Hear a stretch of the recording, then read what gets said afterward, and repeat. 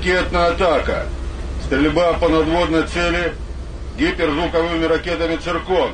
Сегодня проводилось корабельное боевое учение по нанесению ракетного удара по надводной цели противника. На дальности более 900 километров было применено гиперзвуковое оружие «Циркон». Эффективность составила 1 единица, то есть в нашем варианте электронным пуском, работая всего корабельного боевого расчета, были подтверждены все те характеристики, которые были заложены в этот комплекс, которые они показывали, эти характеристики на предварительных испытаниях и на государственных испытаниях. Корабль в точке. Есть, начат пусковой цикл, крышка открыта. Есть вход изделия по ракетоместу номер 1. Крышка закрыта. With regard to Nord Stream 2, we continue to have very strong and clear conversations with our German allies, and I want to be clear with you today. If Russia invades Ukraine, one way or another, Nord Stream 2 will not move forward.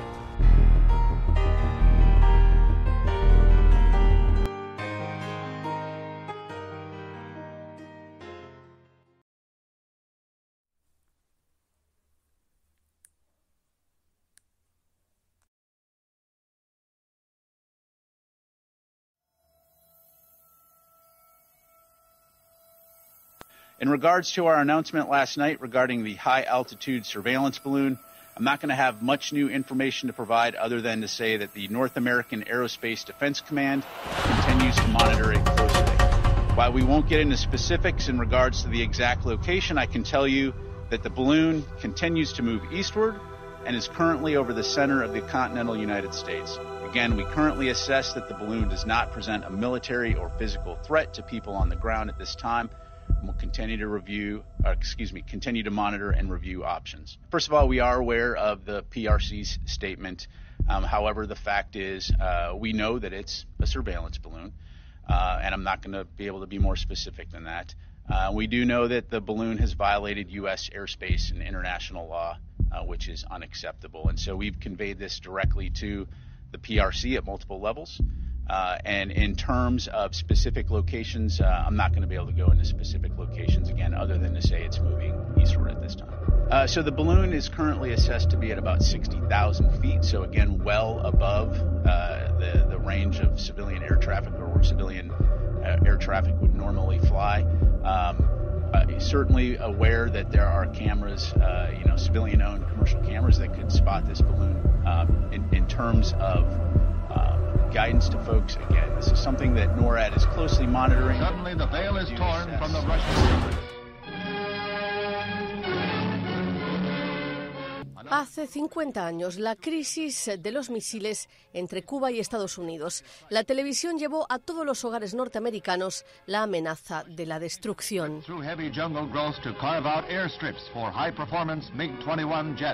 La música y el tono del locutor mostraban la gravedad de la crisis, una dramatización nada exagerada. La publicación de archivos estadounidenses y soviéticos permite hoy en día descubrir hasta qué punto la situación estuvo a punto de escapar al control de John Fitzgerald Kennedy y Nikita Khrushchev.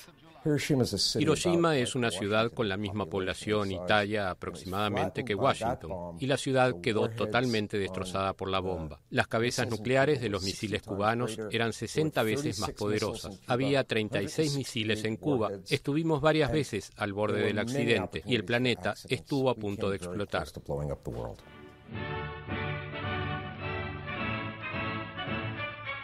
La llegada de los misiles soviéticos sorprende a Kennedy. El presidente estadounidense pone al ejército en alerta máxima y se dirige a la población. Within the past week, unmistakable evidence has established the fact that a series of offensive missile sites is now in preparation on that imprisoned island. Día a día los acontecimientos se precipitan. Hoy se sabe que Kennedy y Khrushchev tienen dificultades para mantenerse en contacto. Los mensajes se contradicen y los dos hombres acaban estableciendo una línea directa para hablarse.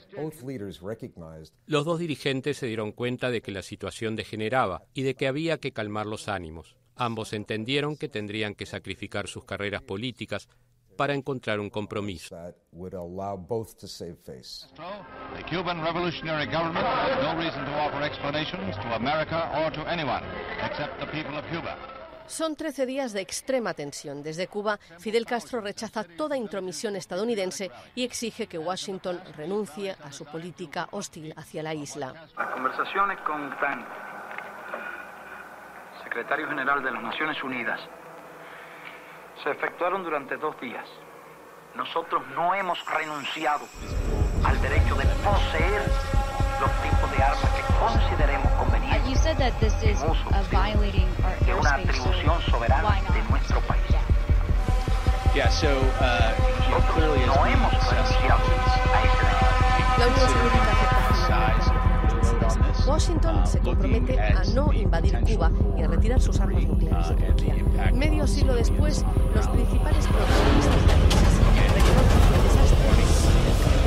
El exsecretario de Defensa, Robert McNamara, fue especialmente gráfico. La suerte ayudó a evitar la guerra nuclear por un poco.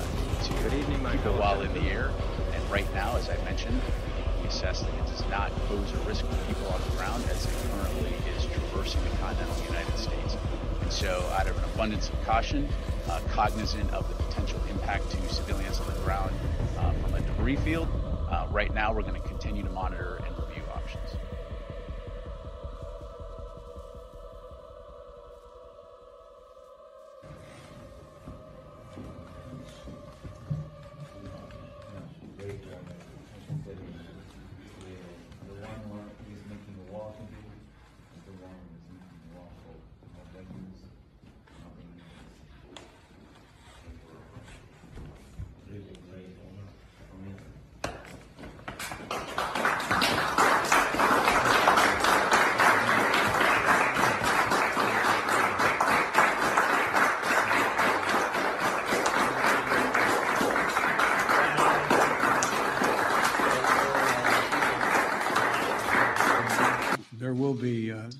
There will be no longer a Nord Stream 2. We will bring an end to it. How will you do that exactly, since the project and control of the project is within Germany's control? We will, I promise you, we'll be able to do it. Look, there's no way that Putin is going to be able to he's already lost Ukraine. The idea that he's ever going to be able to well, here's what he thought. He thought that if he invaded Ukraine, first of all, to get a welcome by every Russian speaker, they'd say, come on in. Secondly, he thought what would happen is that NATO would collapse. NATO would not do anything. Right. They'd be afraid to act. Then he thought, anyway, go down the line. None of that's happening. To the speaker. Yes, speaker. Hello. And I will explain. It's the helmet of a real Ukrainian pilot. He is one of our most successful aces, and he's one of our kings. And the writing on the helmet reads, "We have freedom, give us wings to protect it." Air Force. And I brought a present from them. I trust this symbol will help us for our next coalition of the planes, and I appeal to you and the world with simple and yet most important words. Combat aircrafts for Ukraine, wings for freedom.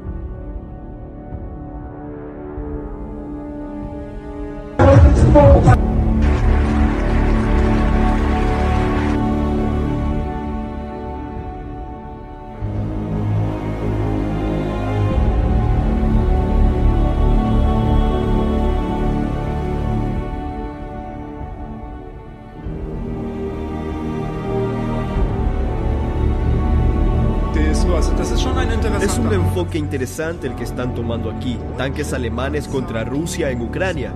Por cierto, eso es lo que sus abuelos intentaron hacer hace mucho con Melnik y Bandera. ¿Y cuál fue el resultado? Sufrimiento indescriptible. Decenas de millones de muertos para ambos lados. Y al final, con tanques rusos aquí, en Berlín, y 2 de ellos están parados aquí al frente, y ustedes deben pasar por delante de ellos todas las mañanas y recordarlo.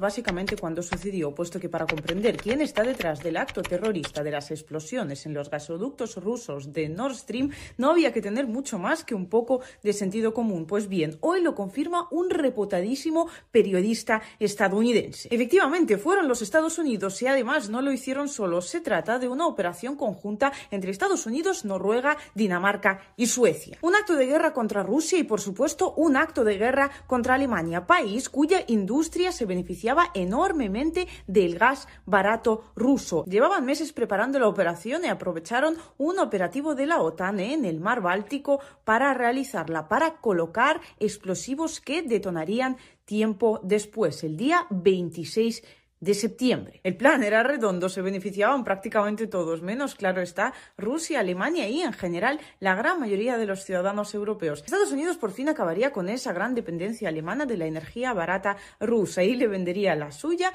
4 veces más cara. Noruega podría vender más gas en Europa. Suecia terminaría entrando en la OTAN y a Dinamarca, socio histórico de los anglosajones, Rusia sencillamente nunca le ha caído demasiado bien. Teniendo en cuenta estos hechos, por supuestísimo, Rusia no tenía que tener ninguna preocupación sobre el hecho de que la OTAN fuera a establecer sus bases en Ucrania. Esto es realmente gravísimo, por mucho que, amén del tremendo currazo que realizan los medios de la propaganda occidental, Occidente entero prefiera obviarlo. No solo estamos hablando de terrorismo de Estado y una tremenda catástrofe medioambiental que casualmente terminaron provocando los que defienden el medio ambiente cada vez que tienen la más mínima ocasión. Estamos hablando, pensadlo bien, de un acto de guerra que podría suponer directamente la Tercera Guerra Mundial. Y teniendo en cuenta todo lo nombrado anteriormente, quiero que me respondáis a una sola pregunta. ¿El belicista quién es exactamente? Vladimir Putin, que sabiendo todo esto, porque no os equivoquéis, la inteligencia rusa, por supuesto, sabe perfectamente. Very important that we speed up the military aid to Ukraine. I think that all of us have looked to the warehouses, what we have, but we should do more, and we should give a clear signal to European defense industry to produce more. And I was thinking that maybe we could use a similar mechanism like we did with the vaccines, so that the European countries will provide funds, European Commission will procure, and then it will be sent directly to Ukraine. Ellerini Türkiye'nin üzerinden çek. Çok net söylüyorum. Pis ellerini Türkiye'nin üzerinden çek. Neleri yaptırdığınızı, hangi adımları attırdığınızı, Türkiye'yi nasıl karıştırmak istediğinizi net bir şekilde biliyoruz. O pis ellerinizi, o maskeli, sırıtan yüzlerinizi Türkiye'nin üzerinden çekiniz. Bu kadar açık ve net.